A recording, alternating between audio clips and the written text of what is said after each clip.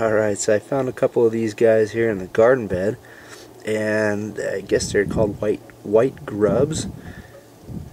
And I tried to look them up, to see if they're good or bad, beneficial, non-beneficial, and just so many conflicting statements about them. I found them in my compost pile before, which may be why they're in the vegetable bed here, because obviously I used that to build the bed.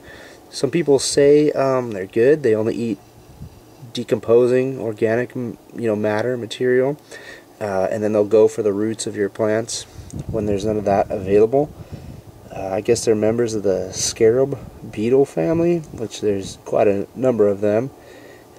Some say they're good and some say they're bad, so I don't know. I've heard some people say leave them in the compost pile, kind of sift it out before you put it in the garden bed. I don't know anyone who's going to do that. I shovel that stuff into the, when I top dress or plant anything, so I'm not going to be sifting. But yeah, they're these larvae, and they get like a C shape. They're white. This guy here is a little small.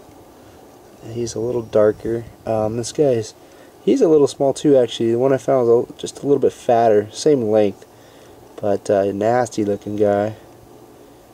And probably getting a little warm here on this plastic water barrel.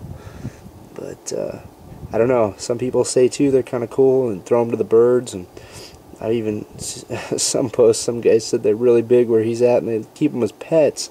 So I don't know, man. I've from one extreme to the next. So what do you think? I don't know. Keep them, feed them to the birds. I don't know. I guess I still have to use my spray with beneficial nematoads, and I did read that that'll take care of these guys. So I don't know. See if you know what they are, or if you think they're good or bad. Check it out.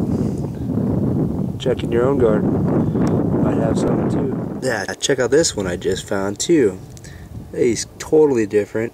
He's like a brownish, dark brown red color, I guess. Let's see if I can move him around a little bit.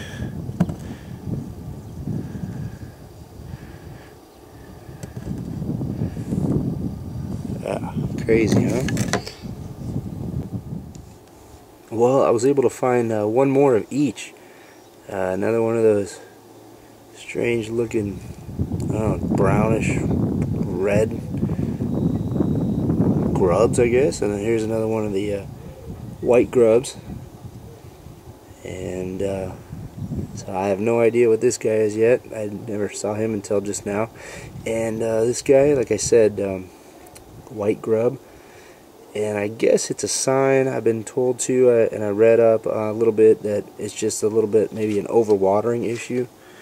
And this guy went right for the water over here, edge of this rain barrel, crawling around. But anyways, for these white grubs, yeah, you just dig into your soil about 3-4 inches or so, and they're just curled up like this. So I don't know if any of you guys know more about it, feel free to share. And as for me though, I think I'm going to go spray some of the beneficial nematodes on the soil here.